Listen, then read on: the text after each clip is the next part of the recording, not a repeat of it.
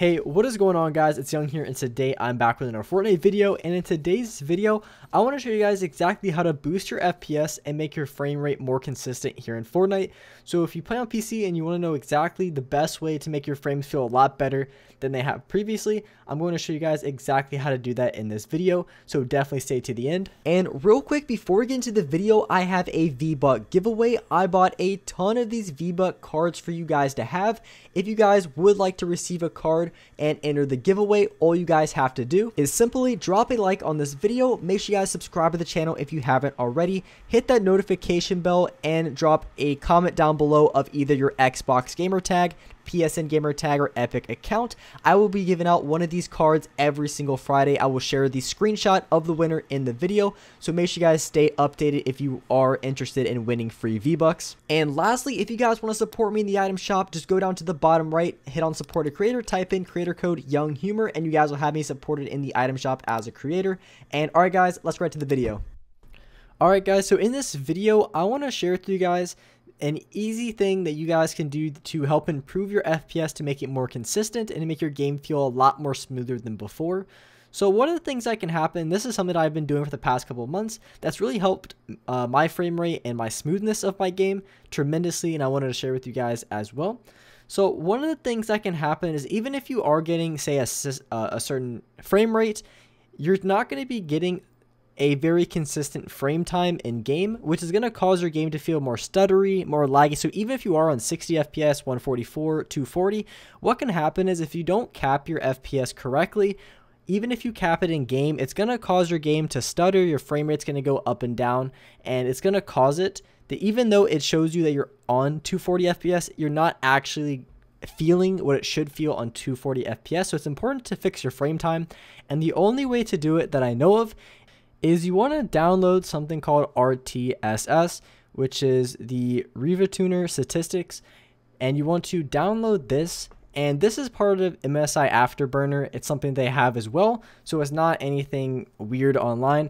So this is very easy to download, and once you download this, it'll download. If your Google Chrome will pop up in the bottom left. You want to open this, fully download this. And once you download this, the reason why you want to is, like I said, it makes your frame times consistently, the time in between frames. It makes it consistent, meaning that your game is going to feel a lot smoother, and it's going to feel like you're playing on a lot higher FPS than before. And I'm not even joking, this is a real game changer as well.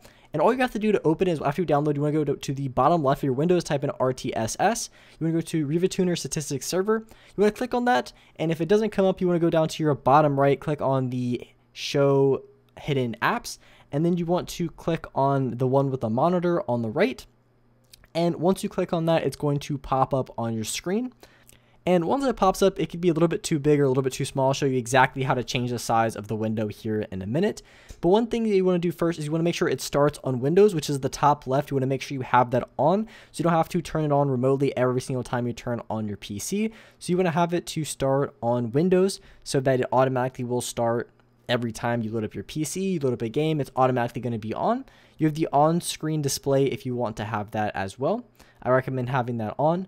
So going into the setup at the bottom left, the only two things that you want to do is, if you go to the user interface and you scroll all the way to the bottom, you're going to be able to change the size of the window in the size scaling. You can also change the transparency, but there's really no need to do that. So you just leave it on the highest. But you can change the size in here, so if it's a little bit too small, if it's a little bit too big, depending on the resolution of your monitor. If you're on a 4K monitor, it might show up really small. If you're on 1080p, it might show up way too big. So you can adjust the size of the app right here.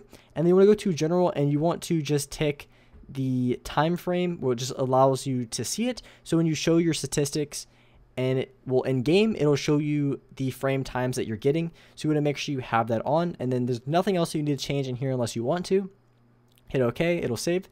And then going into the options here, there's only a couple options you can have. The frame rate limit is the most important. You just want to cap it to whatever your monitor is. If you're on 144, you cap it at 144. I just cap mine 3 below. It's just something that I've been doing for a long time. I don't know. I've heard it makes a difference, but it might not, because I play on a 240 hertz monitor. So I just cap it at 237. You can cap it at 144, 120, 60. Whatever you're playing on, it doesn't really matter. Just cap it on whatever your monitor's refresh rate is.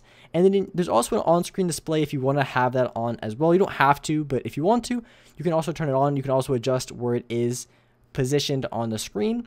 I prefer to have mine on the left side, kind of on the top or towards the middle. It depends. Usually in a lot of games, there's some type of HUD icon at the top left, so I like to have it kind of in the left side, but more in the middle.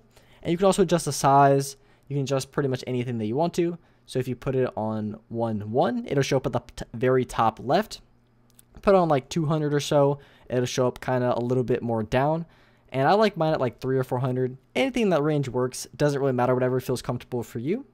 So you can also adjust the size. So what this is, it's going to show you your frame time, as I mentioned in the setup menu. When you have the, you can also adjust the size with the little bar that I just showed. But it's going to show your frame time. That's going to be the graph. And I have it a little bit bigger so you can see what I'm talking about. You want this to be as consistent as possible. And if you cap your frame rate with the MSI Afterburner RTSS, it's going to fix your frame time issues. It's going to make your game feel way smoother than before. And even if you were playing on a certain refresh rate, it's going to feel infinitely better because your frame times are going to be consistent. There's not going to be any sort of delay or stuttering. So this is a really big game changer, and I can notice it instantly when I don't have it on or when I have it off. It's not like a placebo where I feel like it helps. It definitely helps, and it's something that I notice immediately. If I don't have it on, I can instantly tell. And if I have it on, I can instantly tell as well. It just feels so much better to have. And it's one of the things that's not really talked about very much. But this is such a game changer, and I highly recommend all of you guys who play it on PC to have this this application, the software downloaded, and to use it because it's such a game changer. It's going to help you guys out a lot. It's going to make your game feel way, way better.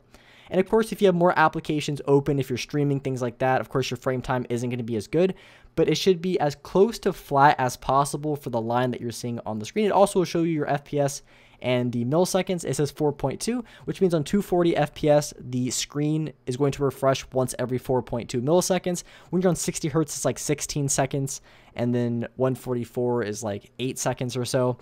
And it's going to show you that as well. So you can adjust that. You can have it on, you can have it off. You just want to have the startup on Windows, so when you load up your PC, you don't have to think about it. It's automatically going to be on. But this is something that I highly recommend you guys download and highly recommend you guys check out. I'll have a link for this in the description. Super easy to download. It's safe. It's just part of MSI Afterburner. So make sure you guys download it and let me know what you guys think. If you could, drop a like, hit that subscribe button if you are new to the channel, hit the notification bell so you guys can get notified for every single time I release a new video. But with that being said, I appreciate all you guys watching the video, and I will see you guys in the next video.